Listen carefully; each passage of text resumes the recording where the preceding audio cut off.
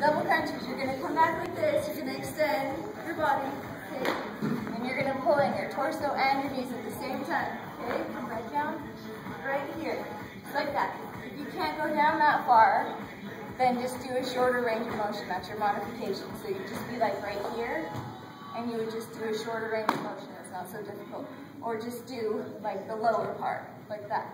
So you're still going to get your core. Just make sure you're leaning back far enough that you can feel gravity pulling, you can feel your upper abs contract. Your back lunge with a toe kick. You might want a chair to help stabilize you. You can have me that anymore. So back lunge with the right leg. You're going to come back with your right leg, lunge. Both knees are at 90 degrees, okay?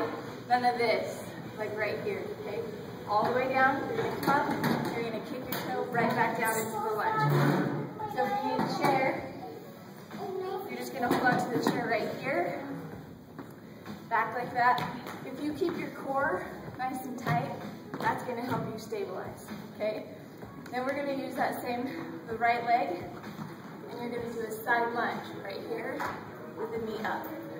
Side lunge, knee up, okay? Then you're going to do the knee clap and push-ups, if you can, okay? So I'm giving you knee push-ups. So you're right here. You guys know my rule with push-ups. You got to keep your butt down. Aaron tried to do a minute ago. He was like this. Tell Aaron, we don't do curly push-ups here, Aaron. Okay, right here. You're going to come down. Okay, so it's a plyometric push-up. And give your butt up.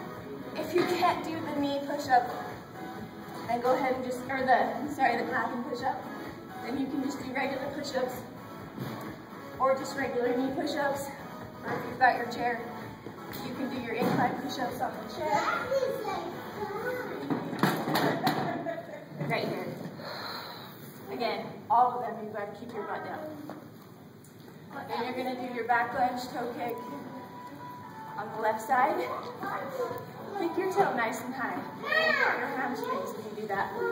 Then your side lunge, knee up. When you do your side lunge, it doesn't go behind you. It doesn't go, it's more like a single leg squat is what it is. You're coming down, all your weight is on this leg. This leg is just kind of hanging out here for balance. But you want to keep your chest high, okay? And you want to prevent that knee from going over that toe. This foot should be flat on the floor.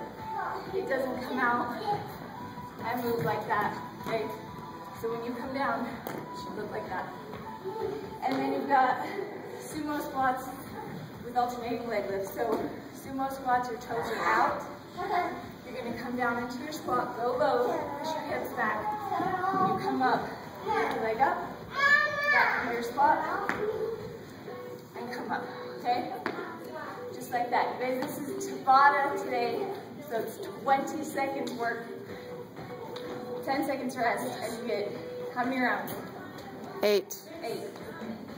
8 rounds. It's Tabata. Okay. 20 rounds. Aaron's going to do 20 rounds. The rest of us can do after 8. Do you guys have any questions, any modifications I can do?